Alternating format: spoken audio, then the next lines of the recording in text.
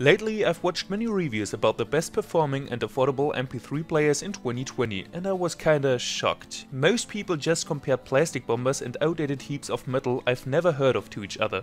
And what I recognized while reading the comments of these videos was that most people just searched for an affordable device which plays music, has Bluetooth and doesn't suck. And in my opinion, and in most videos unmentioned apparatus, the iPod Touch still is the way to go. For sure not the 2019 or 15 models, because these are still expensive as hell, but the older generations like the iPod 3 or 4G. And here's why. The third generation iPod Touch comes with a 3.5-inch TFT multi-touch display, and in combination with a stable running iOS 5, this is a very easy and comfortable to use device, even in 2020. Another huge advantage, and at the same time the reason I didn't consider the second gen iPod Touch, is the 64GB variant, which holds around 10,000 songs, and even many modern MP3 players don't come with such a huge capacity of internal storage. Above that, you get the good and reliable Apple quality for more than affordable second-hand price. Just to give you an idea, I afforded this 64GB one for around 25 bucks. The fourth generation comes with a better display, an iOS 6 support, 2 cameras and an even thinner design, but with the same amount of memory. For around $40 you will find some 64GB models second-hand in good condition. Next, to listen to music, you can watch movies, take photos, and presumably you will find some old apps and games you are able to install. But keep in mind that the biggest part of the App Store won't be compatible with that Stone Age machines anymore.